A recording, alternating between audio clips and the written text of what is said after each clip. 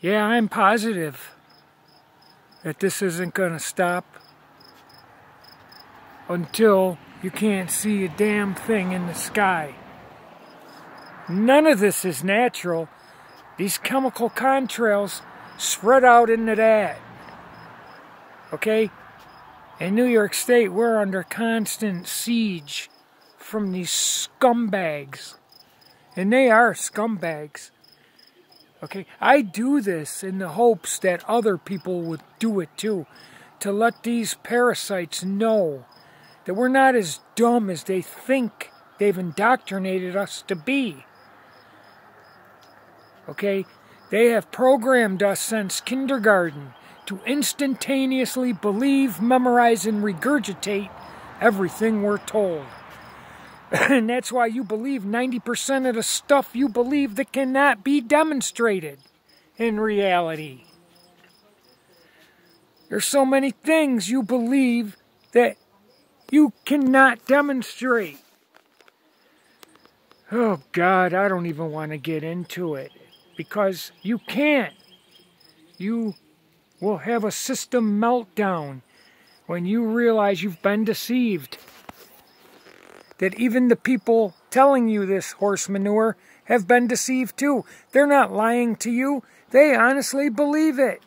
Like I did years ago when I would quiz people in my family and say, do you know what the earth is doing right now? To see if one of them would say, yeah, it's spinning. I honestly thought it was. I wasn't lying to anyone when I said the earth was spinning. I was indoctrinated to believe it was. It is not. The earth is stationary. It is the sky that rotates 15 degrees an hour like a clock. Not the earth. The earth, in reality, is the floor of our three-dimensional reality of physical matter. And the sky is the ceiling. You cannot demonstrate any level of pressure without a container. Now you think you're smart. What's the container made of? What's the firmament? I don't need to know what the firmament or container is made of to know with surety that you cannot have any level of pressure without a container. And that is a fact. A demonstrable fact. We see gas and oxygen blowing leaves and trees and bushes in all directions on the ground at sea level where they happen to say gravity is stronger. So if gas and oxygen blow in all directions like that tree in the background, gas and oxygen is blowing those leaves in all directions. And it's all going on where they say gravity has more influence at sea level on the ground. They also tell us that gravity weakens the higher you go. But somehow, some way, in a magical manner, the gas and oxygen are pulled down in a singular vector, downward manner, where gravity is weaker. That's illogical, stupid. That's what you're being stupid when you instantaneously believe that. If gravity is stronger on the ground, yet gas and oxygen blow in all directions on the ground, how could it pull it down where it's weaker, way up in the sky? That's ridiculous. The gas and oxygen stay on whatever the earth is because of a container that I like to call the firmament. No, I do not know what the firmament is comprised of, and I don't have to. All I know is that you cannot demonstrate any measure, degree, or manner of pressure without a container to contain it in, because it will blow and disperse in all directions away from you. A container contains it. Now people say, well, why doesn't it keep dispersing until it evens out? Well, you cannot compare the system of the earth to a propane tank and men forcing gas into that tank to fill it.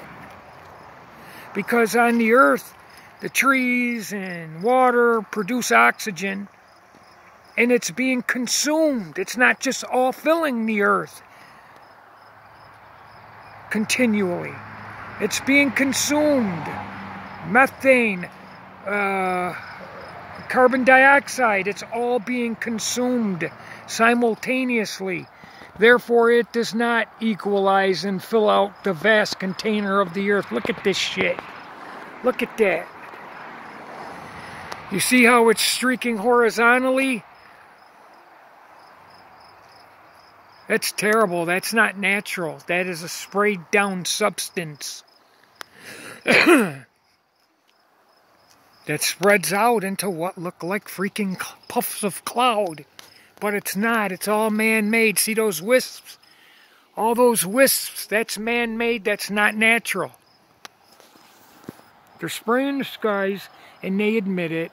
And I'll put the link of Tucker Carlson pointing it out again, of them wanting to cool off the earth, blocking or reflecting sunlight.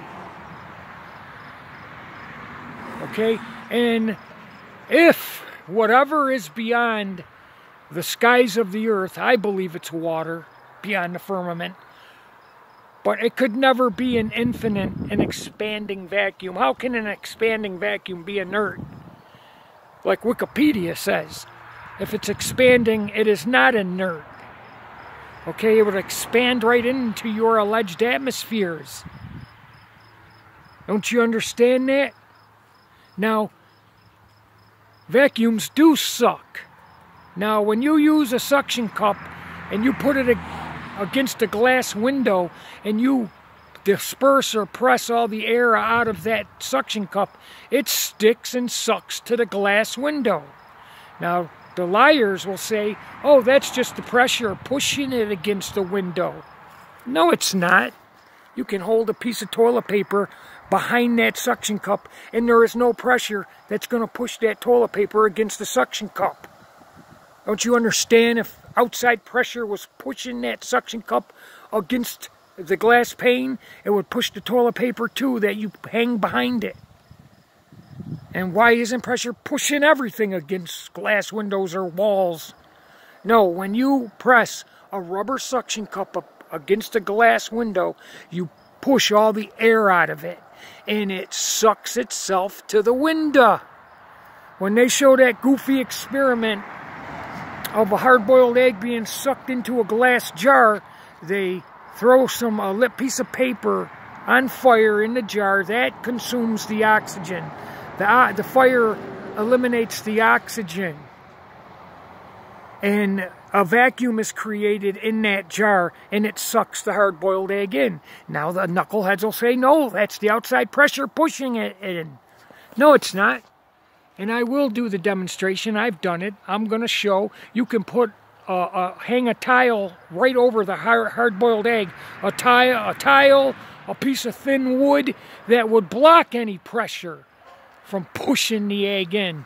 And you could put anything over that hard-boiled egg, and when that vacuum is created and burned away the air that's within that jar, it sucks the hard-boiled egg in.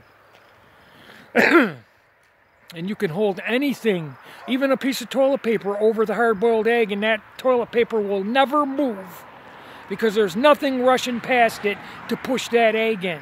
And it is ridiculous. It's redundant. They have to lie to you and tell you vacuums don't suck, because how else are you going to believe that the earth is covered in gas and oxygen directly next to, surrounded by, and within an infinite and expanding vacuum universe 10 to the negative 17 torr, trillion times more powerful than the puny vacuums we make on Earth?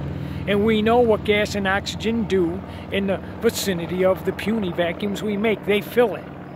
They instantaneously fill the available volume of the vacuum. You understand me? So whether it sucks or it's pushed, the bottom line is the same. It fills the vacuum. But I know for a surety that vacuums do suck. And we are being sprayed like bugs. And I'm not a bug parasite person. Any of you scumbags looking at this video and censoring my channel, you scumbag degenerate, You're all degenerates, and you will answer for your crimes before the Almighty God. You will.